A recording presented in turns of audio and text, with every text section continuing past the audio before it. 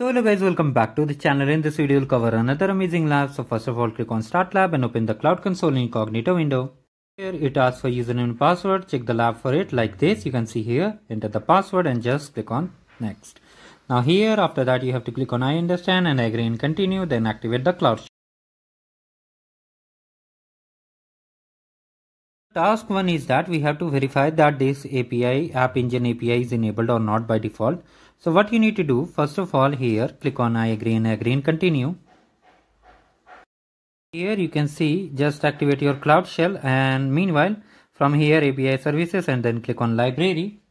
Now here we will follow the step-by-step method, so just wait for it. Now in the API library, just enter the API name from the lab instructions, this one, and then just click over it. Wait, let me first click on authorize also. Now as you can see here, it's showing manage. If it shows enable, just click on it. You can see API is enabled by default. Now first of all, clone the repository. After that, change the directory. Once the repository is cloned,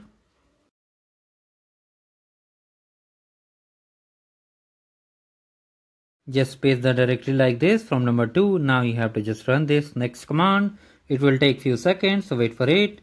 After that, what you need to do, you have to just deploy your app and just you can see we have to enter the region number. So once it's done, as you can see, it was US Central 1 for me. So just I will enter the number mentioned. You can also check the region and just enter the number left to it.